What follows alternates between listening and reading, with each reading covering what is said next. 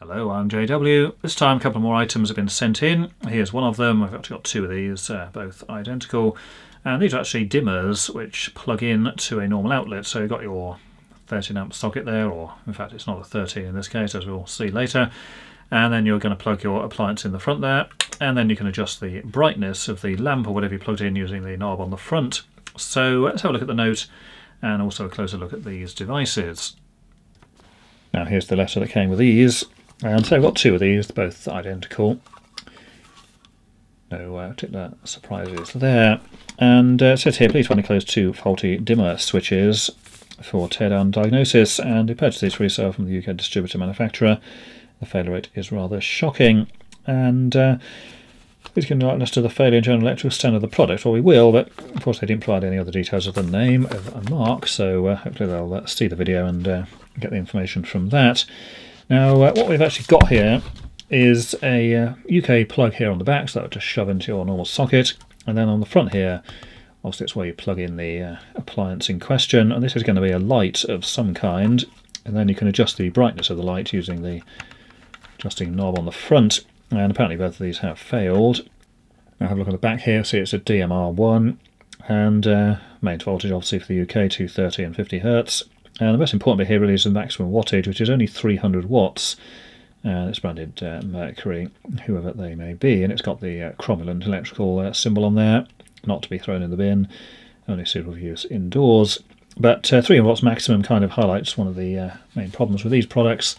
They're only suitable for very low loads, and of course they're really only suitable for lighting. And by lighting we're meaning things that can actually be dimmed, which these days is not a whole lot of stuff. So your sort of typical incandescent lamp of the style you're not supposed to be able to buy anymore. Certainly you can. Maybe some LEDs, but only ones that are designed for dimming. And in terms of complex fluorescent jobs, well, basically you can forget it.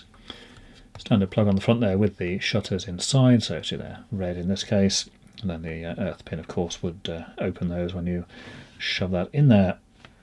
Now, before we take this apart, which may involve destruction, because that's a very strange 3-pin job in there, but let's just see what the situation with these is. So what I've got here is an incandescent lamp. This is a 40-watt item, and it's the style you're not supposed to be able to buy anymore. So if we just plug that straight in, then unsurprisingly it lights up, so that's fine. So let's just try these two then. So just plug these into the actual thing here. So there's a usual problem there, you can't put two next to each other because they're too fat.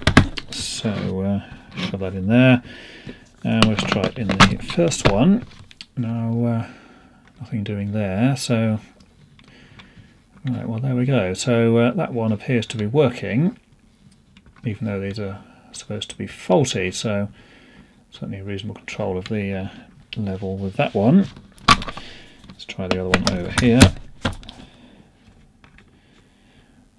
and again that seems to be working as well. It doesn't from there to there is sort of a dead space, but in terms of the dimming functionality, then it does appear to work, at least at the higher end of the adjustment there. So there we go. So if they are faulty, they're not as faulty as you would expect. So yeah, that's got a bit less sort of dead space on it, but there's certainly the dead space at the bottom, and this is probably on a triac type of dimmer, so that when you turn it up there's a minimum point where it will actually strike, which is there, but once you've got there you can actually turn it down below that point. It's going to have a very dull glow there. So it appears that these are not entirely faulty. They seem to be working perfectly, at least with this type of lamp.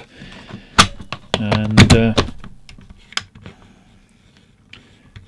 there you go. Now, as I said earlier, it's quite likely these are not going to work with things like LEDs and whatever, because of course LEDs, things do need to be designed to be dimmable, otherwise all kinds of bizarre stuff can happen. But nevertheless, they certainly do appear to be working. So let's see if we can get inside one and see what's actually inside it. So let's see what's inside one of these things. Now, unfortunately, the screw heads here are some other weird type of thing, and I don't have any bits that will actually fit these, and I'm not entirely sure what those would actually be called either. And no, it's not tri-wing, because that's basically 3 lobes, but this is basically tri-wing or 3, but the middle is solid, so a standard sort of tri-wing bit will not fit. So it's sort of one of those, but with a recess in the middle, which obviously would fit over that solid piece in the centre there. So if anybody knows what that is actually called, or where to get a bit for it, then please put that in the comment section to the video. But as you can see, they're both pretty much the same there. 3 prongs, but with the centre filled, so it'll have to be a sort of a 3-pin device or something to actually get in there. And again, it's going to have to be quite deep and not wide, because of course it's got to fit down inside the plastic. However, there are other methods of opening these things, so drilling the fasteners away is the approved choice here. And then we can have a look at what we've got inside. So in the top here we've just got the actual shutter mechanism that's just popped out. But basically it's the usual thing where you've got a spring, and then the shutters just slide open with the earth pin. So that's the sort of default closed position. The spring goes in the middle there, and then when the pin goes in, it just slides down to uncover the others. So pretty standard there. And then that's just the knob that drops in there, fits onto the back of the component in here. And in terms of what we've got in here, it's pretty straightforward. Just got the 2 line and neutral here, comes straight through from the pin on the back. And then we've just got the wires connected to that, just going off to the actual board at the top here. So neutral is just connected through for basically a reference there, and the actual connection goes straight through.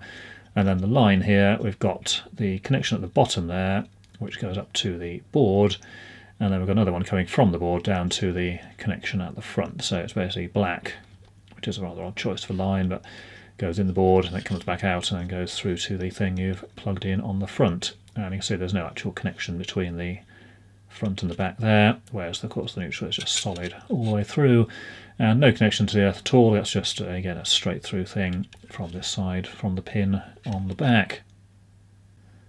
Now for the circuit here, it looks pretty much like the classic triac dimming arrangement. So basically it's line in, goes through the there's basically a diac and a triac on the front here, and then that just cuts the AC waveform at the appropriate point as determined by the variable resistor here. So if it sort of cuts it halfway through, that's going to be roughly 50%, and so on.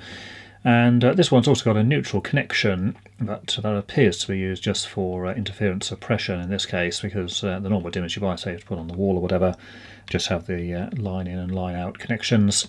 And what we've got here, as we saw there, the black is the line input, so that's over on this side. And we do have a fuse here, though it's one of those sort of horrible glassy ones, so not necessarily the best, but it's all enclosed in the case anyway. But fuse there to obviously blow in the case of overload. So this pin here is the actual input, goes straight over to the fuse there, and then we've got from the fuse it just goes over to this trace on the top here. And all we've got there, there's a very small resistor there between the actual input there, the line, and then the neutral here. And then the other thing we've got is this capacitor here, which again is from the line and the neutral, so it's purely a sort of interference suppressing type of arrangement. Resistor there just to bleed any charge off in the capacitor once the power is removed. And that's the only connection to the neutral, is purely for this capacitor, so no doubt for some interference removal on that. And then the rest of it is pretty much a standard dimming circuit. So say the line in is at the top here via that fuse there, 2 other connections there, one of which is this moderately sizable inductor, and then we've got another capacitor here on the side, which basically comes across to there. See, that's over there, and then the main device here, don't see the number on that, but so we can get that, put that on the screen there. But this will be the triac that does the actual switching, and via this variable resistor in the centre here, which is what the actual knob on the front will adjust, that will determine the point in the waveform at which it cuts the actual power on and off. So this is the output here, it comes directly from the actual triac there. This will be the diac to switch the thing at the appropriate point, or trigger the thing at the appropriate point. And then the only other things got here, a couple of resistors here, which we use to set the range of the knob on the front. So yeah, it's not a whole lot involved there. And again, it's pretty much the standard sort of dimming circuit you'd expect to find. And the inductor here, again, is just going to be used for smoothing. It would work without that, but it would be a fairly noisy thing. Now, they have at least made an effort to glue the inductor in place with that glue there. As you can see, it's actually come loose on this one, but some sort of effort was made there. So pretty straightforward thing, and in terms of how it works, it's pretty much the classic AC dimming circuit, just with the addition of a fuse here. As of course this is running off a basically unfused or 32 amp fused circuit for most of the UK.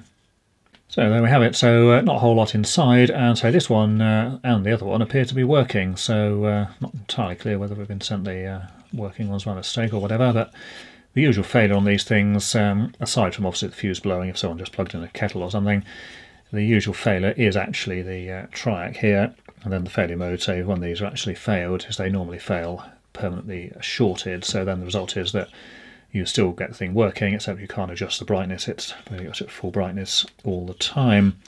But other than that, it's not terribly badly constructed. I mean, the only distance here, see, that is basically the width of the screwdriver blade there, which is 3mm, so decent amount of clearance between the neutral here and the two lines, and less spacing here, but again, it doesn't particularly matter because all of this is going to be at the same voltage anyhow. It's only really the difference between the neutral and the input and output. So fairly well constructed as these things go. Of course, it's made down to the lowest price and everything, but then most things these days are. So there we have it, and so I got the interference suppression capacitor as well. So overall fairly reasonably manufactured. Pretty stupid weird fastenings, but they seem to be a common choice these days on all of this stuff, and this is yet another weirdo choice, but certainly electrically, I mean, it's basically a standard dimmer, nothing too surprising, and for whatever reason these things do appear to work. And of course this one is going to be exactly the same inside, so we'll leave that one as is. So that's it for this time, and until next time, thanks for watching.